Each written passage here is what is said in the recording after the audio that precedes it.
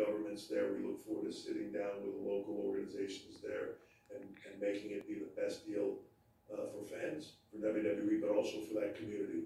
Coming in there, doing stuff within the community, doing stuff that benefits them financially. When you can talk about those international events and the millions, tens or more millions of dollars that we bring into the economy there, it makes sense. It makes sense on all sides.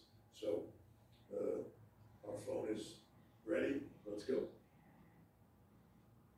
Mr. Levesque, thank you so much for your time and congratulations on a successful night of Survivor Series War Games. Thank you all very much. We'll see you soon. Thank you.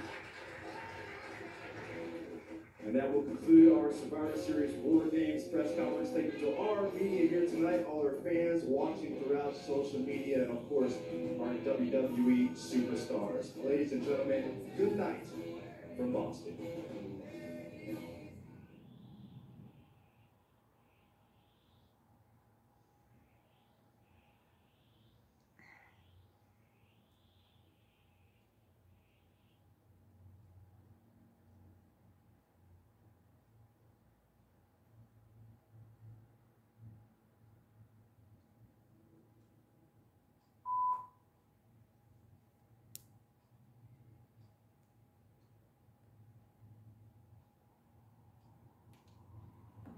Hey, so Survivor Series was last night, but this list was written and edited before that, so let me just quickly cover all my bases. Oh, thank goodness Survivor Series is finally good again. God, Triple H is the best.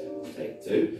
Bloody hell, what a disappointment. The endings to the War Games matches were so stupid. I thought Triple H's WWE was supposed to be better than this. God, wrestling's the worst. Take three. Can't believe The Rock returned and took a poo in a plastic bag and then threw the plastic bag at Roman shouting, "I'm Rocky Poo Poo, and now you're Rocky Poo Poo too." There we go, I think that's kind of the most likely options. So last week we talked about the best Survivor Series pay-per-views. Now let's talk turkey, and by turkey, I mean this goddamn turkey. I'm Adam hailing from Parts Unknown, and here are our 10 worst Survivor Series pay-per-views ever. And fair warning, this one's going to get a little grumpy, so if you do want to see something a bit more happy, something celebrating wrestling, then check out last week's list. There's loads of really good Survivor Series pay-per-views on it. Hooray! Number 10, 1990. Survivor Series is somewhat famous for in-ring debuts, positioned as it is as a major platform with 6 months to build to WrestleMania, but also not a show that traditionally sees major feuds blown off. Sting debuted at Survivor Series with Shield,